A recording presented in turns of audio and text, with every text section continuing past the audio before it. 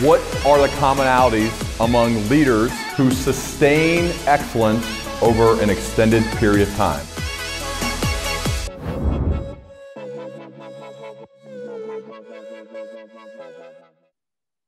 Mike, it's so good to see you. And I want to immediately jump right into the question I had for you that I emailed to you previously. And so I'm going to take us into the room. You invited, when I worked at LexisNexis, you're the CEO of LexisNexis. When I was working there, you invited me as well as probably between 12 and 15 other high performers and managers and leaders within the business for a roundtable. And I know you do these constantly. And this was back when we were able to meet in person. And the reason I'm bringing this up is because I want to talk about a skill that you have that I think would be beneficial for others to work on developing. And that's this. We got in that meeting and you asked questions to each person around the table. And I watched you intently listen to the answers of each person. You took a few notes, but you weren't trying to write everything down verbatim, just a few.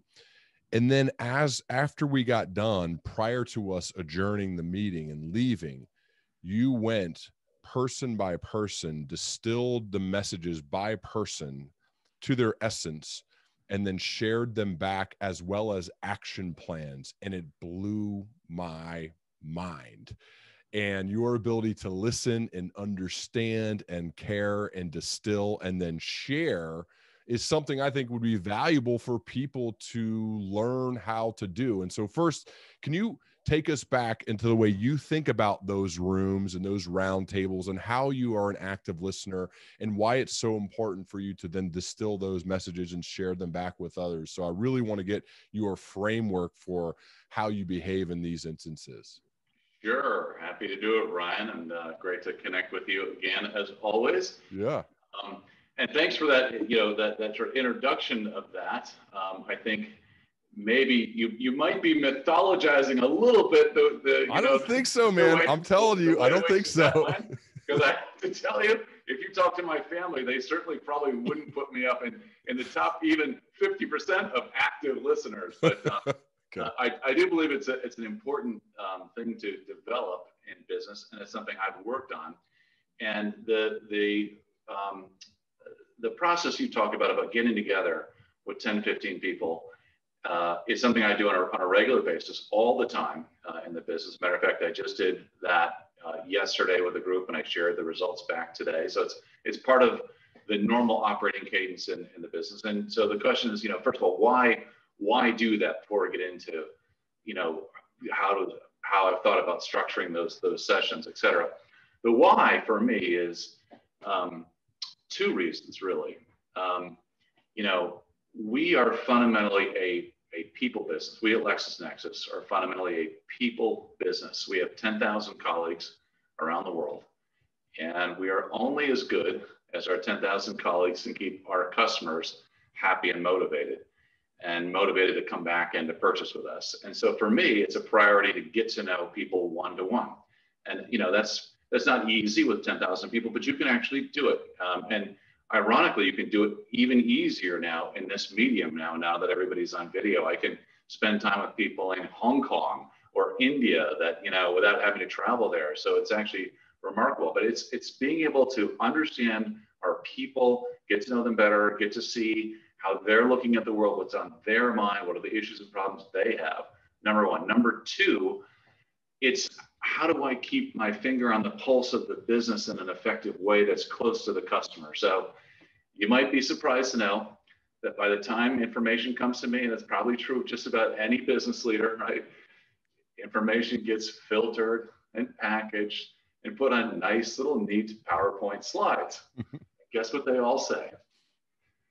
Everything is perfect. Everything's A-okay over here. Mike, you should go spend your time in India. That's where the problems are. Here in Dayton, Ohio, everything's going great. So I like to get with people and hear what they have to say. And when we have issues and problems, which is normal in a business, get those out on the table and then find out how we can put the resources in place to address them or remove obstacles, et cetera. So getting to your question, part of your question about how, I've sort of structured these, it's evolved over time. I started doing these years ago. And what I found is helpful in it is, first of all, the number of people, 10 to 15 is about right. You get more than 15 and you can't really effectively listen to people. You get fewer than 10 and the dialogue isn't quite as rich, because half of the interesting thing about the meeting is just it gives people a chance to hear from people they wouldn't otherwise hear from.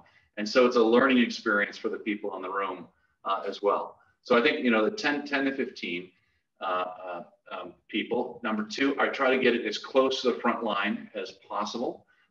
Ideally, people who are directly interacting with the customer. Although I do a lot of these, I try to make sure I get a healthy sampling of that so I can hear what our people are hearing from our customers. Obviously, it's important to talk to the customers too, but that's an important part of the equation. And then the next dimension is, all right, well, how do you structure the session to make it effective?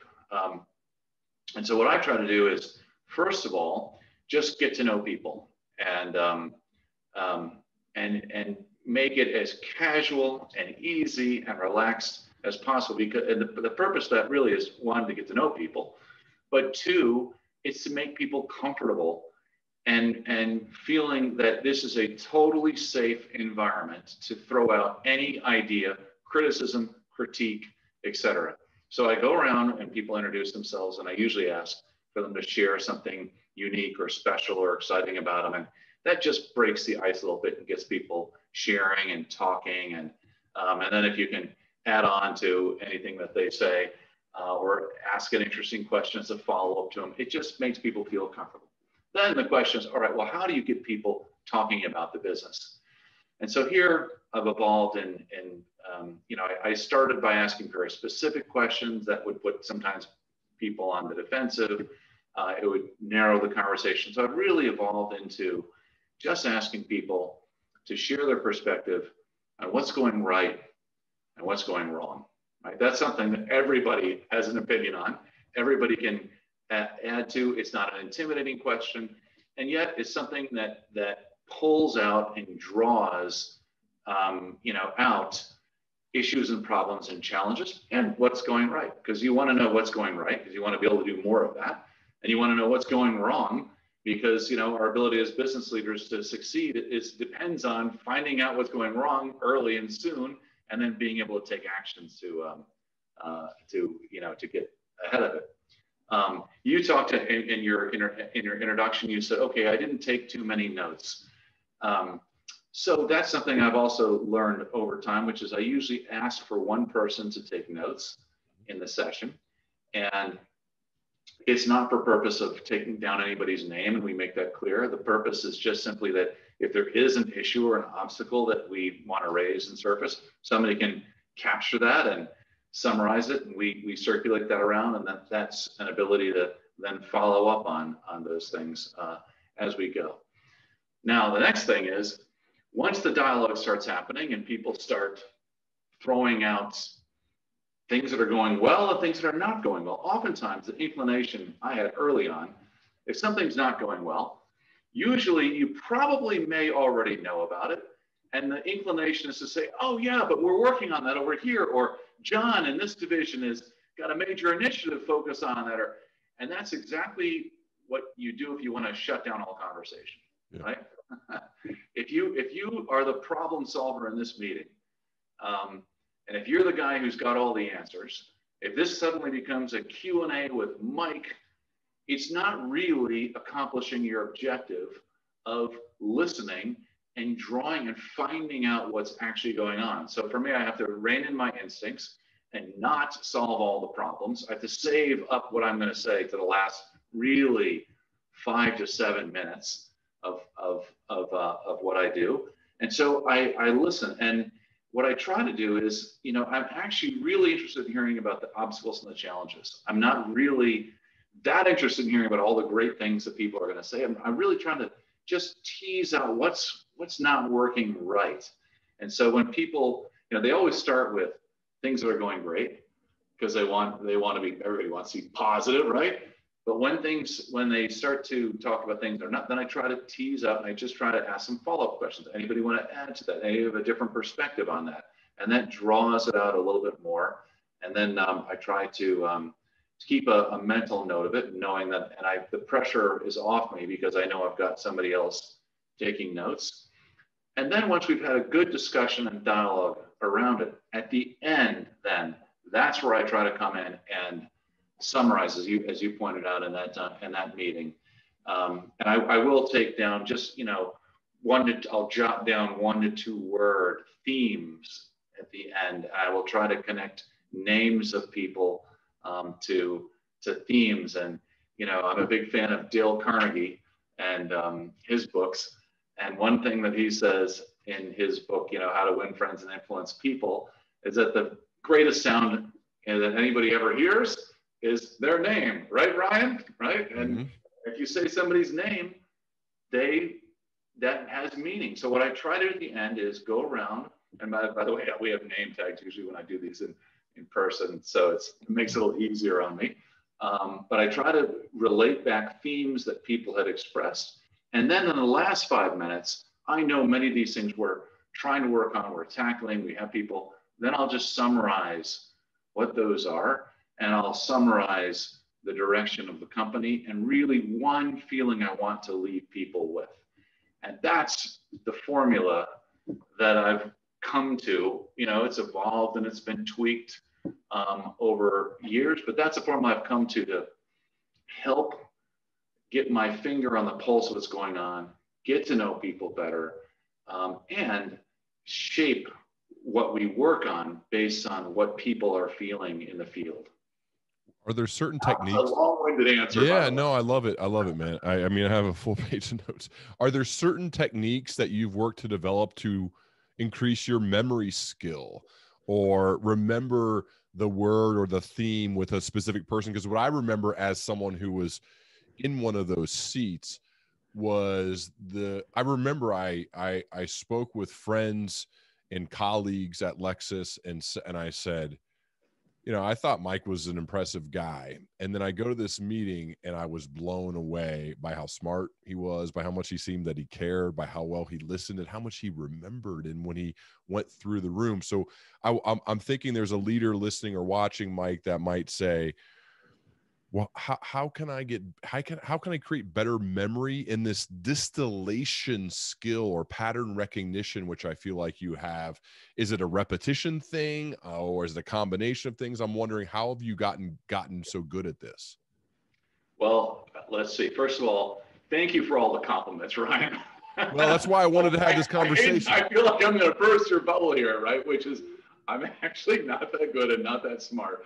That if you do enough of these, that what happens is the themes become similar. So most of the themes probably we talked about in that meeting, I probably had already heard of in other meetings many times. And so I might have seemed really smart, but it was really because I'd seen these many times and I'm aware of them already.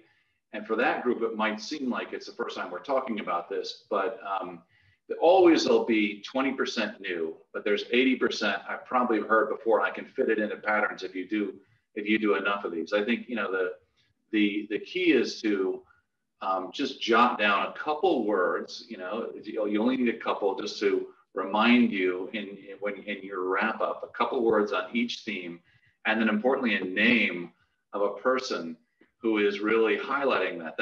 Then it's just simple. You can just go back to your themes and you can relate it back to the person, and then your wrap up is usually 80% the same as what you always say. So gotcha. I kind of feel like I'm, No. I think what it says though is me out to be more than I am. No. What I think I take from that too is you have to put in the work and the repetitions, like a lot of things in life. If you're a professional basketball player, you get to the gym early and work on dribbling with your left hand or whatever it may be. That's the sense I get, is that part of what has developed a skill for you is actually the repetitions of doing it. I have this question too. I'm lucky to speak with a lot of CEOs, Mike, as a part of what I do. Do you have like a group of CEOs where you go off and to meet, and you guys share these types of skills or these ideas? Hey, you should do these roundtables. 80% you'll hear the same. Take a few notes. Make sure someone's over there. Use their name. Like, are you a part of CEO groups or senior leadership groups where you help one another out to say, this is something that I've been doing and it's really helpful?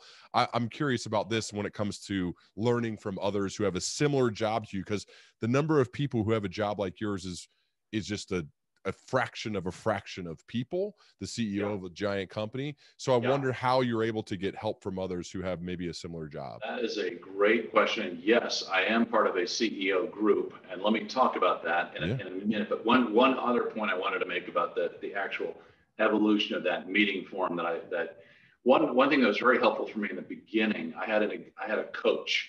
I had a coach that was hired actually by the company. I'm very grateful for that.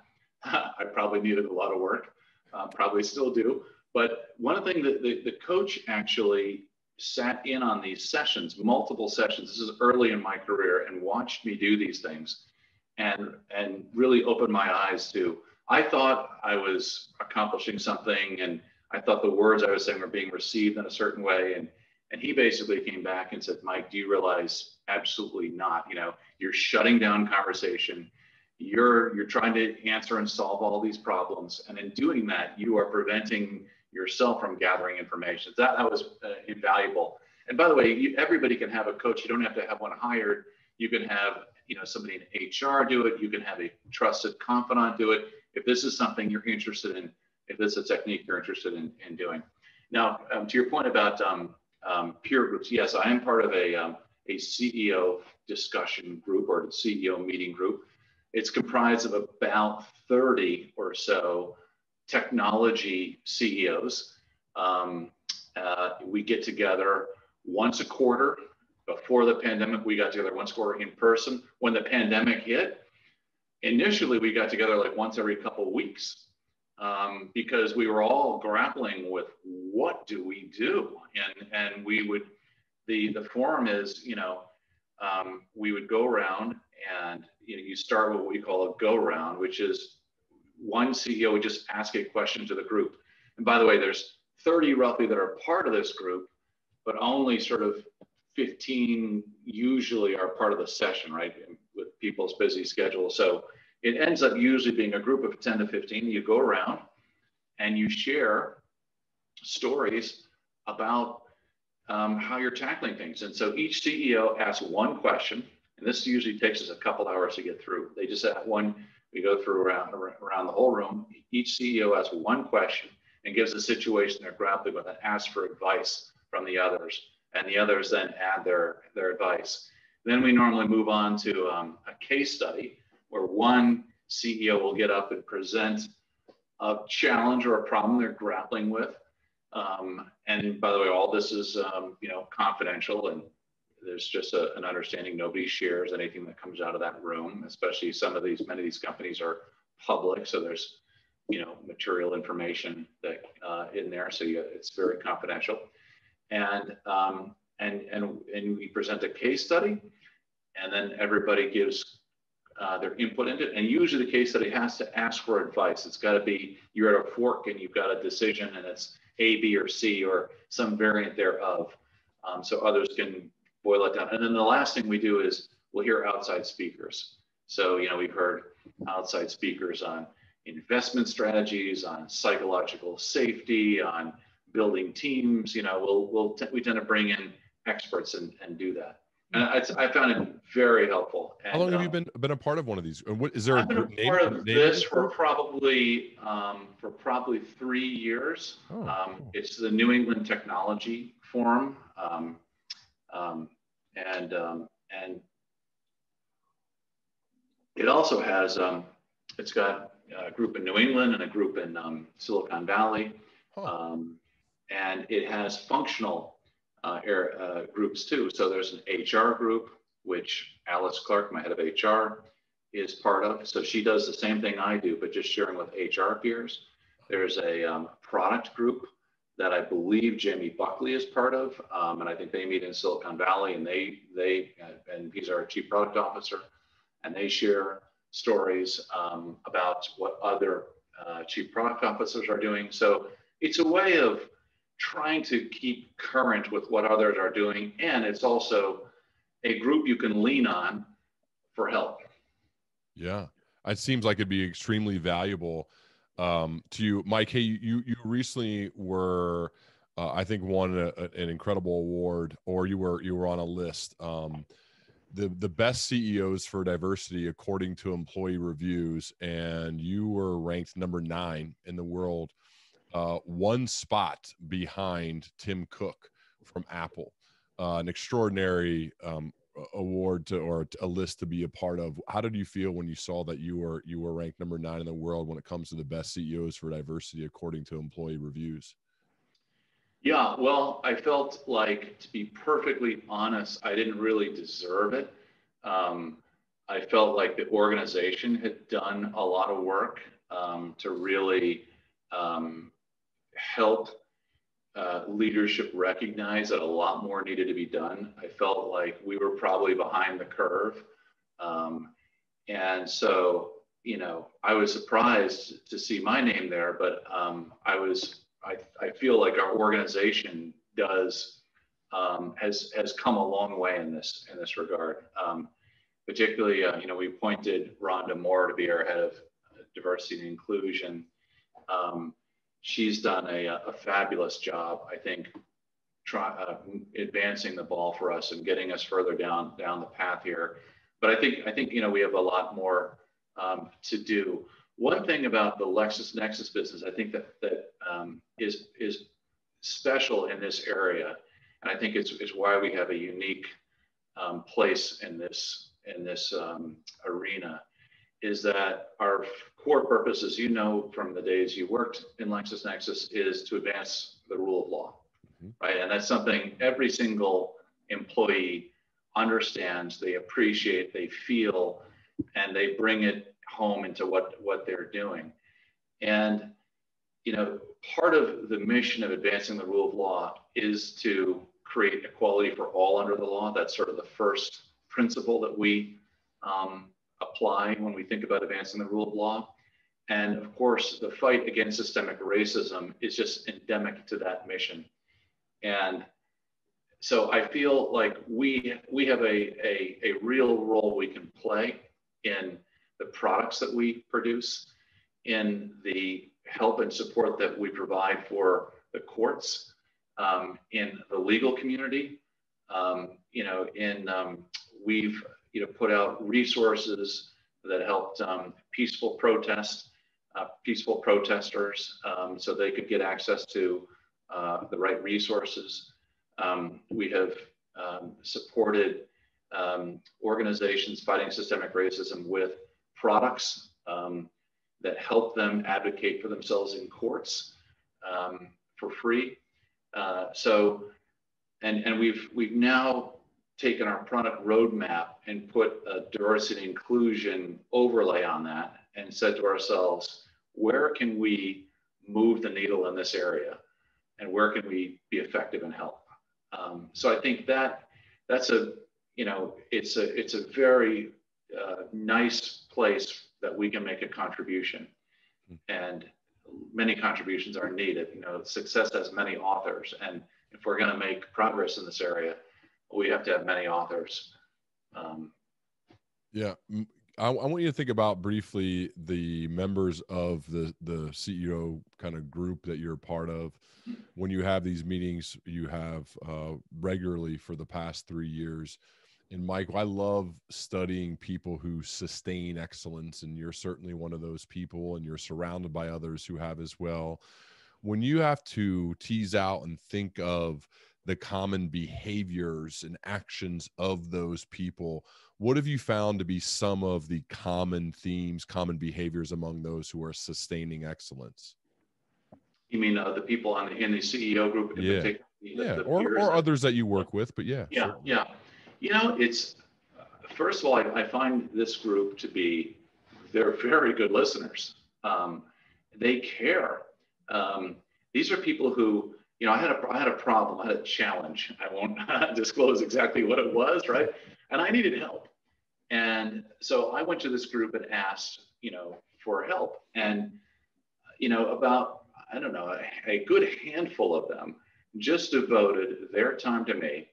And this is totally apart from the normal series of what we do, to spend time working through the challenge I needed some help on. So I, presented the materials and they went back and forth. So I was just so surprised at how they were able to volunteer their time.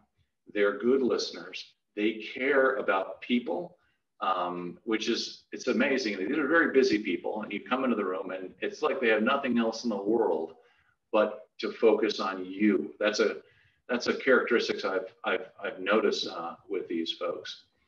And then the other thing that I would call out, and I've always been very impressed and blown away by this with this group, and by the way, with others. For example, our chairman was somebody I would point out at Relics, who's retiring now. They're incredibly busy people. They've got so many things going on, but they really know how to manage their time effectively so that they don't seem frazzled. They concentrate on a few things that matter. They know how to allocate their time. And when you're with them in the room talking about any particular thing, they're 100% present on that matter. And that's something I found, the ability to be present and focused, common among these people. It's always inspiring to me. People probably are trying to meet with you constantly, and I would imagine you have to say no a lot if you're trying to get anything done, and you want to be present for the people that you are with, like you are here with me right now. How is that for you? How hard is it having to say no or to manage your schedule?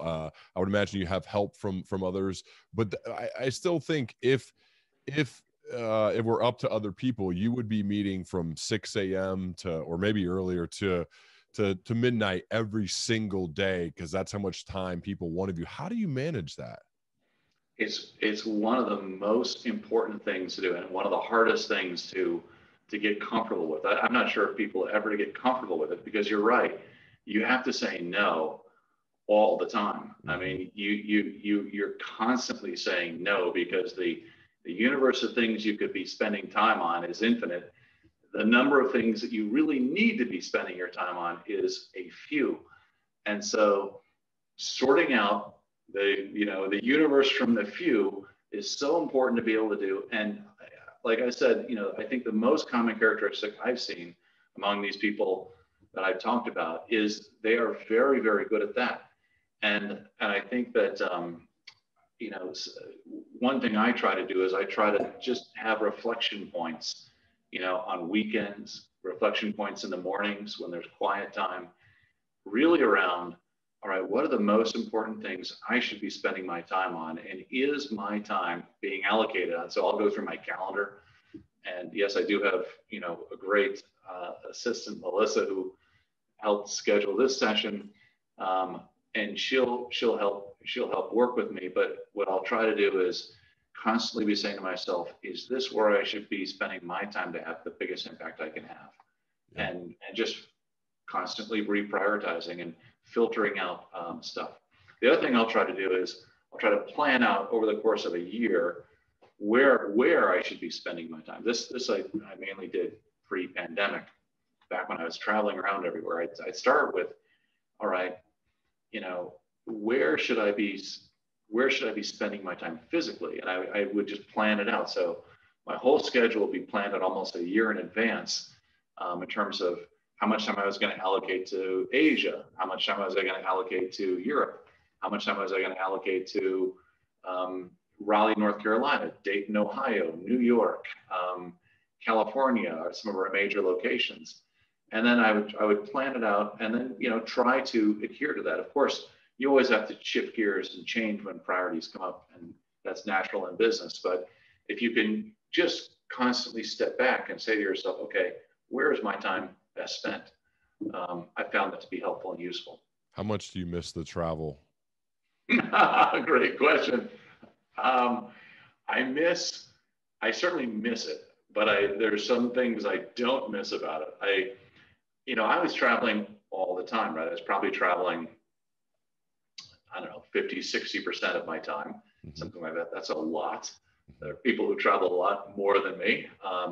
But I look back on it now and I feel like it probably was too much.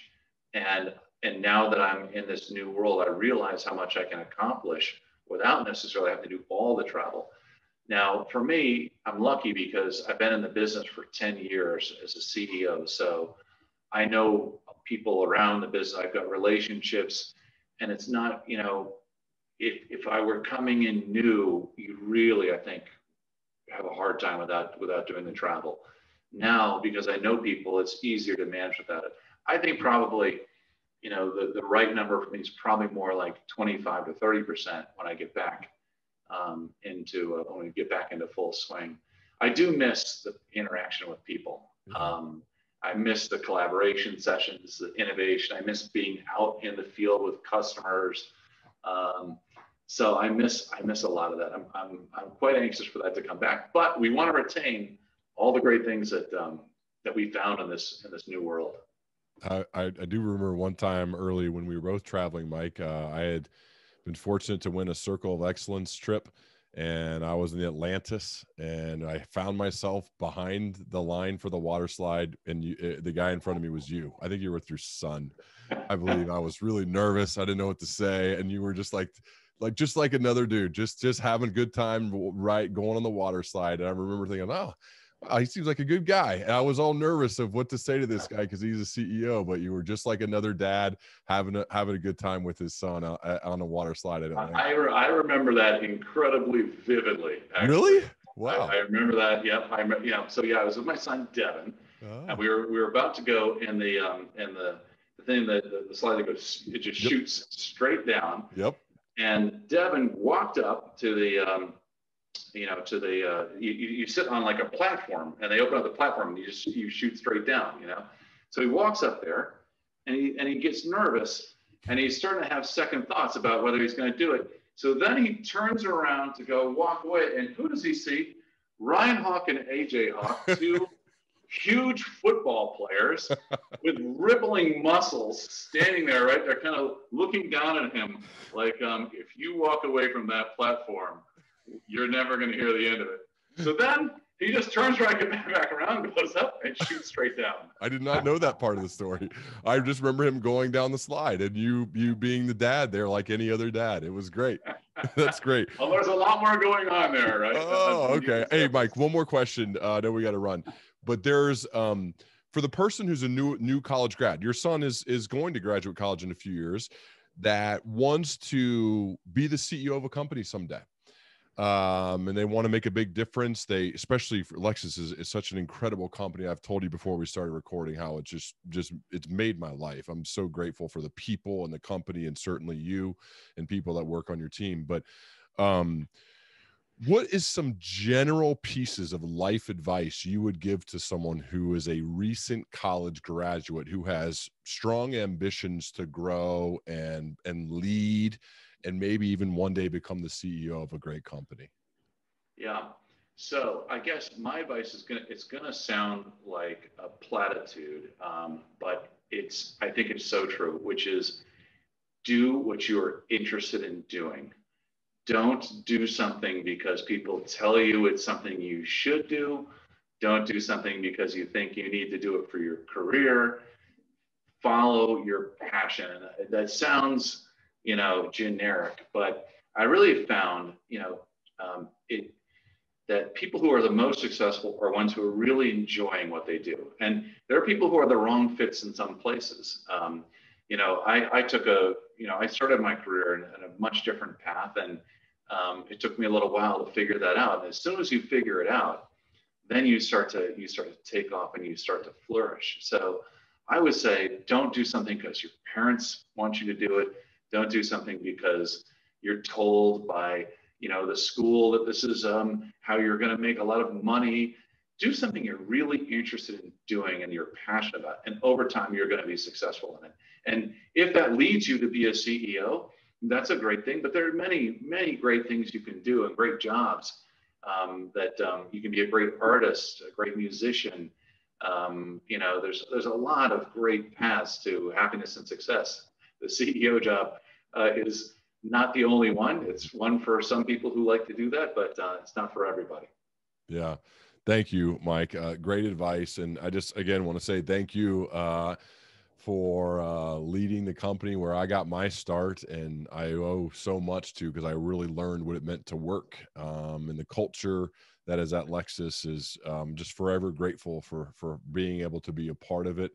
I've met so many good people and friends and people that were in my wedding, met my wife. I mean, all these great things that happened because of LexisNexis. So I'm forever indebted to you and the people that work on your team, and have so much love for Lexis, man. Thank you, Ryan. I certainly feel that. Please pass on my regards to your wife, your family, your parents. I will. We miss all of you guys. Yeah, we will. I will. I'm so glad we got a chance to catch up, Mike. Thank you so much, man. All right. All See right. you, Ryan. All right. Bye.